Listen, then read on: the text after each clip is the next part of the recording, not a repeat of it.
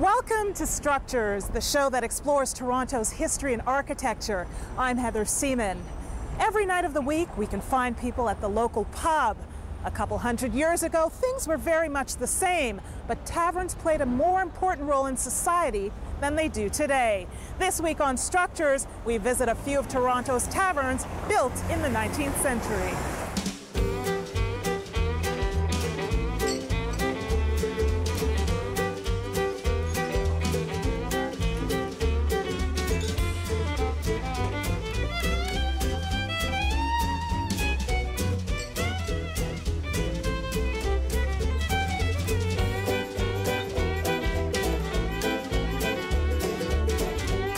Taverns have lined our streets since the 1790s, when Toronto was the town of York. In those days, pioneer life was grueling, and traveling just a few short miles, a tiresome journey. Taverns offered weary travelers a welcome place to drink and rest before continuing their trip. At a time when there were few public structures, taverns were central to Toronto's social and political development. In the very early days, taverns were the only buildings along many of Ontario's early roadways and pioneer trails, and people would stop there for their refreshment. And often a community would develop around these hotels and taverns. So you'd get perhaps a general store and a blacksmith shop. In the early 1800s, before the railway sped up travel and communication, getting from one place to another often meant an arduous journey along Toronto's muddy, bumpy, and rudimentary streets. Well, people had to travel by horse and buggy, and stagecoach, and that was pretty doggone slow. So about every 5 miles or so, you had to stop and give the horses a rest, give the passengers a rest. Then, of course, they would go in and have a beverage or two, not usually tea. And then 5 more miles down the bouncy road, the passengers have to stop for another sort of break. So they were about every 5-6 miles apart down the road. Today, only a handful of taverns that were built in the 19th century remain. The first were located in and around the town of York, west of the Don River, and established in 1793. By 1801, as York grew, there were 6 licensed taverns, and just over a decade later, there were 9. In those days, they were modest-looking structures built of wood, with the tavern sign displayed out front, sometimes designed by artistically inclined York soldiers.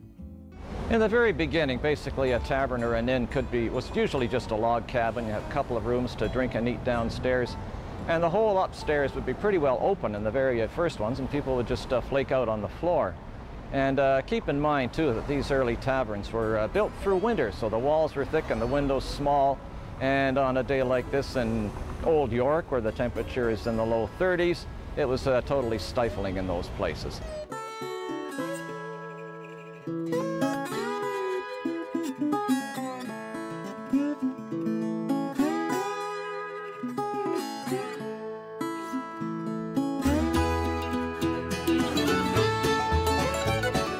Initially, taverns, inns, and hotels were one and the same.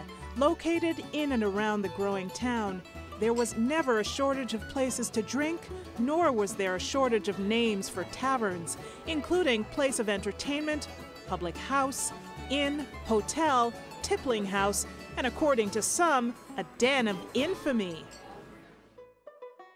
Within York's borders were a number of taverns, including Jordan's York Hotel, that opened in 1801 on the south side of King, between Berkeley and Ontario streets.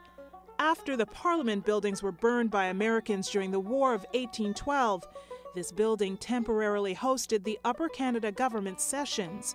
Back then, Front Street, known as Palace, was the closest street to the lake, with spectacular, unobstructed views of the waterfront. Among the taverns on Front was the North American Hotel that hosted author Charles Dickens in 1842. The Butcher's Arms at Front and Jarvis was built in 1840, so named because of its proximity to the town market, then at King and Jarvis. The Butcher's Arms still remains today with Georgian roots that remain evident in its changing surroundings. It was among 20 other taverns here, so many that to the temperance activists, the area came to be known as the Devil's Half Acre.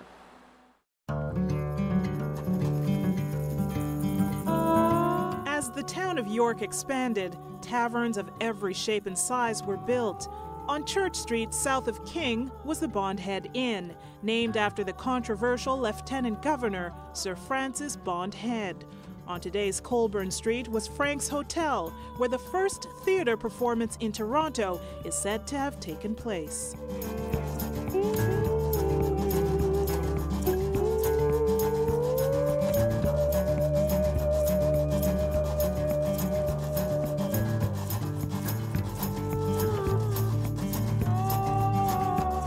With so many taverns servicing the small population, it's no surprise that concern for the abuse of drinking was felt in the early to mid-19th century. Well, Toronto's original inhabitants, if you drank the water, you could die, let's put it that way, because the outhouses were behind every cabin and animals roamed all over the street, so don't drink the water. Whiskey was 25 cents a gallon. People had it for breakfast, lunch, and dinner. It was just sort of an all-consuming thing.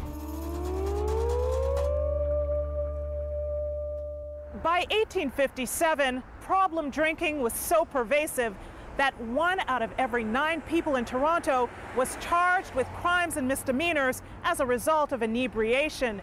Next, we'll investigate the mischief that took place at some of Yonge Street's taverns.